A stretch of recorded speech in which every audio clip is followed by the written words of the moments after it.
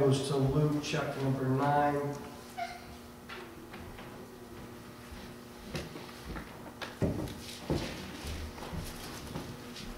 Luke chapter number 9. Amen. Thank you all so much for your faithfulness throughout the weekend. It's been busy.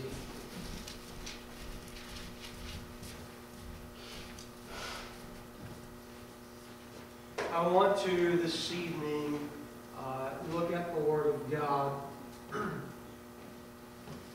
And the Holy Ghost is able to empower us and help us, but I'm running on empty this evening. Just fatigued in this cold and this life. I just want to share the Word of God. I want it to be a challenge to us. Amen. But I just want us to give around the honor and pray. Amen. So, it's a powerful thought. Amen. From the Word of God. Luke 9, verse number 21. The Word of God says, "And he straightly charged them and commanded them to tell no man that thing, saying, the Son of Man must suffer many things and be rejected of the elders and chief priests and scribes, and be slain and be raised to the third day. And he said to them all, if any man will come after me, let him deny himself and take up his cross and follow me. For whosoever will save his life shall lose it.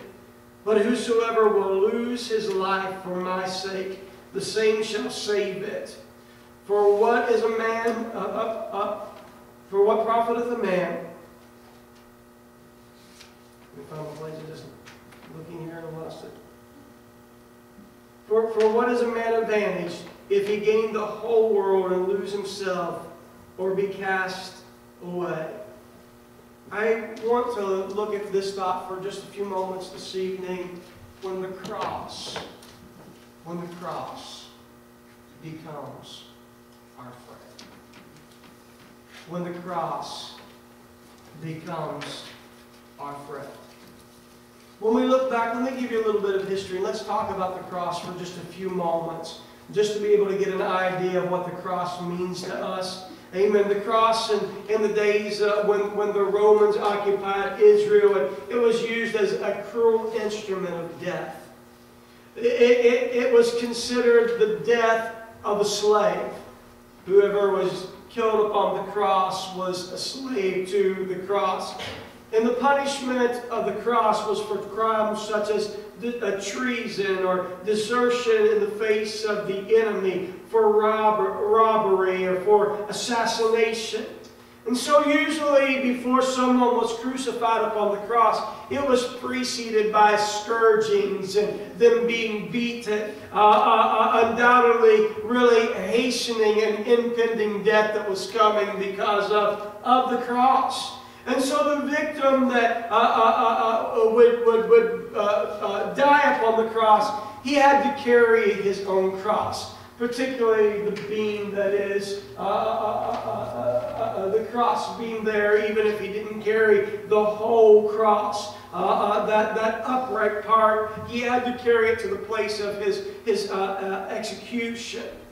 And when we think about this, there was probably only 3 to 4 nails, typically 3, possibly 4 nails, that would transfix that individual upon the cross that would be dying there. And as he was nailed to the cross, there would be a platform to which his feet would be given that he could rest a bit, that the nails just wouldn't tear completely through his skin, but he would that individual would be able to put their feet there upon that for a bit of support, amen, as that transfixed member was there.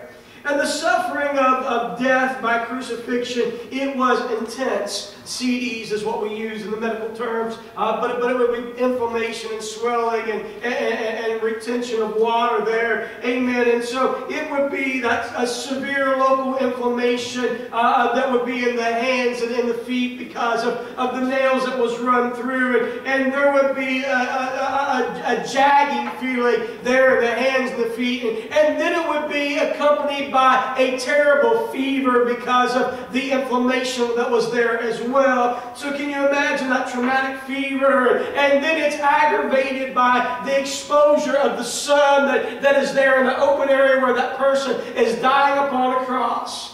And then there would be that swelling in the arms and legs around the nails, around where there was tendons torn, and there would be nerves that would cause excruciating pain because of the nails being cast through them.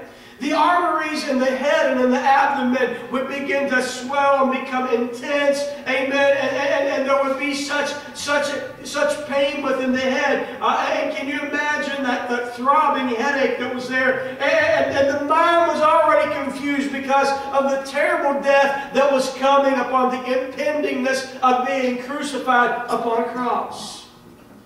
The victim of crucifixion literally died 1,000 deaths. Some of the hours were so exhausting as that person would finally sink into unconsciousness and then would die. It is said that it would take anywhere up to at least 36 hours before the victim would really die.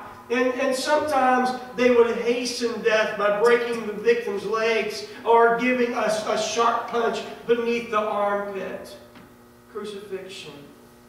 That is what the cross is. And that is what it represents. I hope in some way I was able to paint to you a brutal picture, because that's what it is. That's what it represented. Death, judgment, pain, heartache is all represented by the cross. On the surface, a cross would seem anything but our friend. Until Jesus.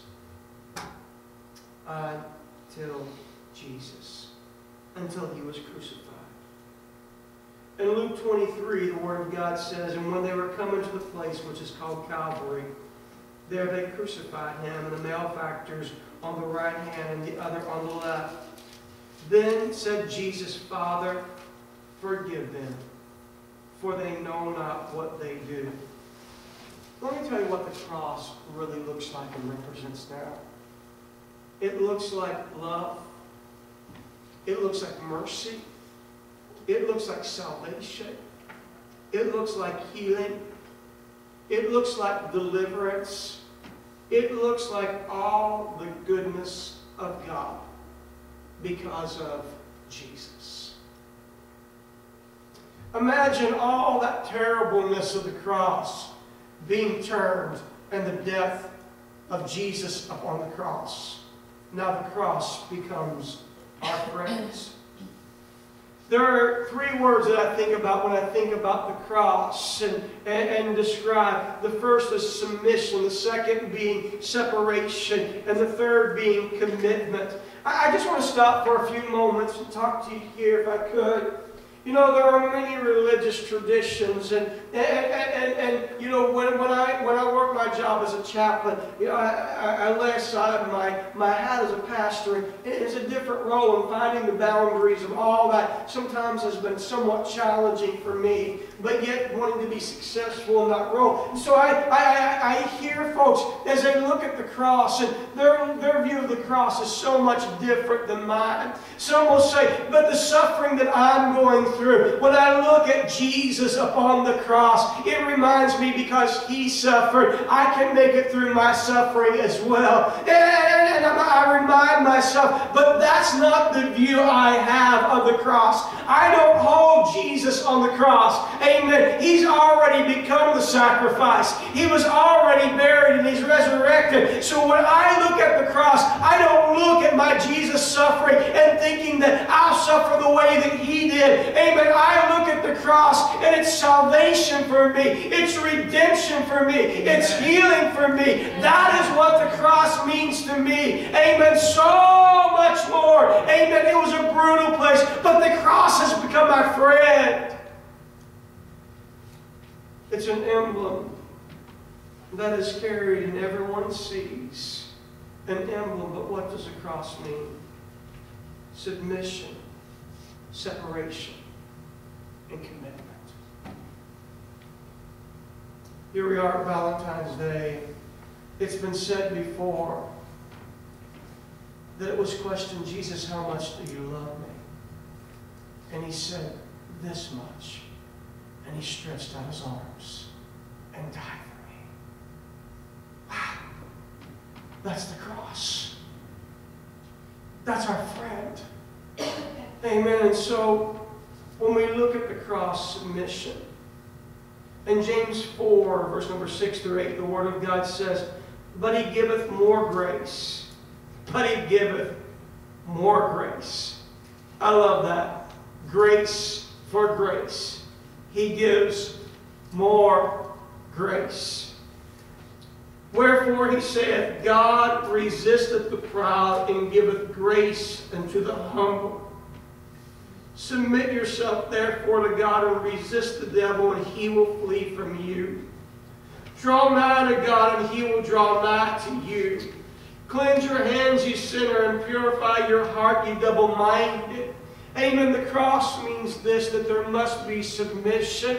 We want the grace of God, and we want more grace. But God calls us to a place that he wants us to submit ourselves to the cross. Brother Justin talked earlier this evening, amen, of our identity and our authority in Christ. Amen. When we resist, amen, the enemy, amen, he will flee from us. And when we draw nigh to God, knowing our identity in Christ and knowing the authority that he gives, amen, we purify our hearts and we're not double-minded. There is a submission to the cross. I love the cross. Amen. He took my cross. Amen. So his cross becomes my friend. Amen. So I'll submit to him. Whatever he asks of me, I will submit to him. I submit my mind, my body, everything about me. I submit it to God. I resist the enemy. I won't allow him to whisper in my ear. Amen. I resist him and I read the authority of God's word. And that's what is the voice that speaks to me. Submission to the cross. You've been fighting the devil lately. Submit ourselves to God and resist the enemy. The devil, and he'll flee from us. Not only is there submission, but there has to be separation. In 2 Corinthians 6, 16 and 17, the Word of God says, and what agreement hath the temple of God with idols? For ye are the temple of the living God, as God has said, I will dwell in them and walk in them, and I will be their God, and they shall be my people. Wherefore come out from among them and be separate, saith the Lord, and touch not the unclean thing, and I will receive you. Amen. The greatest thing about being a friend of the cross, amen, as I said this morning, in this covenant relationship with God, it's a love-hate relationship. We learn to love the things that God loves. We learn to hate the things that God hates. God wants us to live separate. Amen. We live in this world. I want you to think about this. We talked about this a bit on Tuesday evening. We live in this world where there's a culture and there's a mindset that is driven in us every day. Amen. But when we come to church, we realize that God is counterculture. Amen. He has his own way of doing things. And so if we are going to be friends with the cross, amen, we've got to separate ourselves from the flesh and the things of this world. Because the cross in this world and the flesh doesn't go along. Amen. The cross is an example of what it is to crucify our desires and do God's will. The cross is an example of what this world will do to you. It is sin. It is death. Amen. But the cross is life. Amen. And when we find that the cross calls us to separation, amen, about everything in our life, amen, holy dress and holy thinking, holy conversation, amen, separated under prayer, separated under the Word of God, amen, separated under holy living, amen. It calls us to a place of separation. Right. The cross becomes our friend. The cross is an emblem that many will wear, and these days be tattooed on them. Amen. You can wear it, you can tattoo it, you can do whatever you want, but the cross never really becomes your friend until you become separate from the world. You can say, I'm a friend of the cross. But if we've never practiced submission, and separation. And the cross is not our friend. The third thing is commitment. Submission, separation, commitment. The Word of God says, trust in the Lord and do ye good. So shall you dwell in the land. And verily thou shalt be fed. Delight thyself also in the Lord, and He shall give thee the desires of thy heart. Commit thy way unto the Lord. Trust also in Him, and He shall bring it to pass. Amen. It is commitment. Are you committed to the cross tonight? Is the cross your friend? It's crazy the things that we'll do for our friends. They call us up in the middle of the night. I'll be there. Can you do this for me? Absolutely. You're my friend. I'll be there.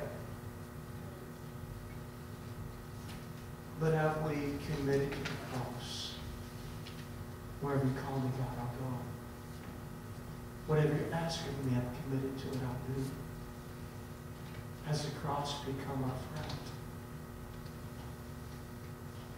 It's tough to find ourselves in submission and separation and in commitment. But when we fall in love, we'll do anything.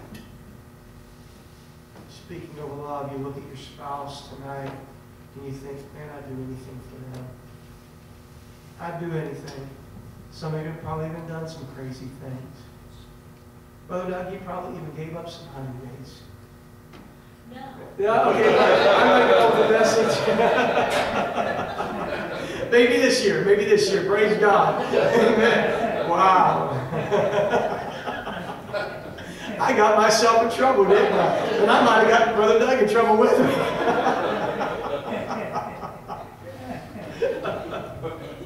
Amen. But commitment.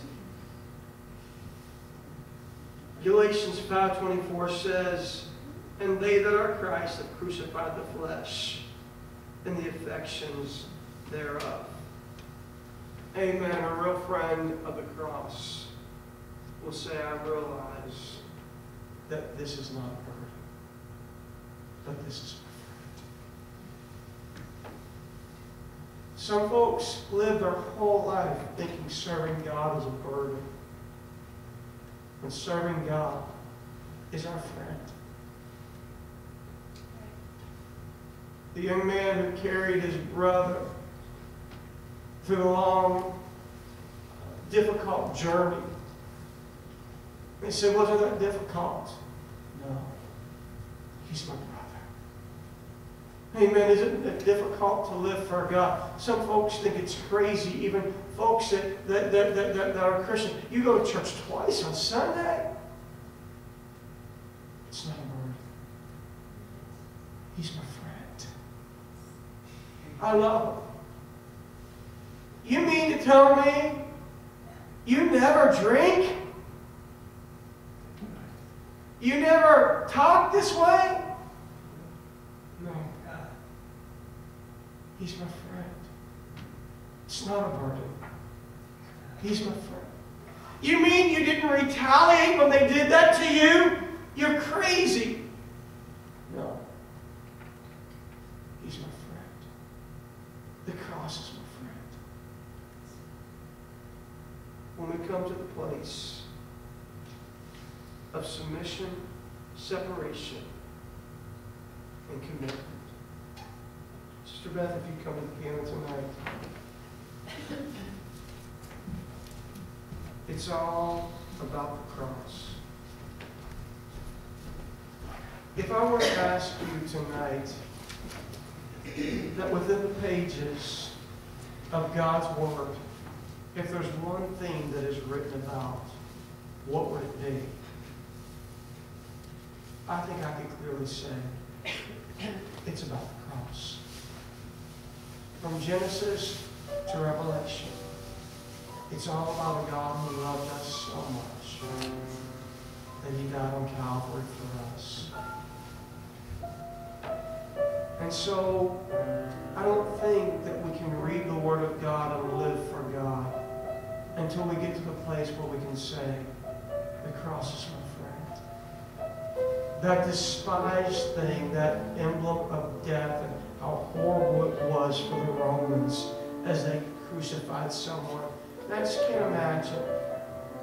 You see, I live in a culture in our Western world, even in death and in dying, we have a wonderful medicine called palliative care. And what that is, it goes to whatever degree to bring comfort measures even to folks who are dying. And we make sure they're taken care of physically and emotionally and spiritually. We want there to be a comfort level. The cross was anything but a comfort level. So it's hard for us to sometimes imagine. And how can we embrace that? And how can it be our friend? The only way we can embrace it is through the love of Jesus Christ. Because it becomes our redemption, our salvation, our victory.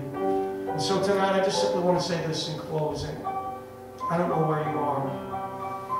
You know, all through life are going to have challenges and bends and turns.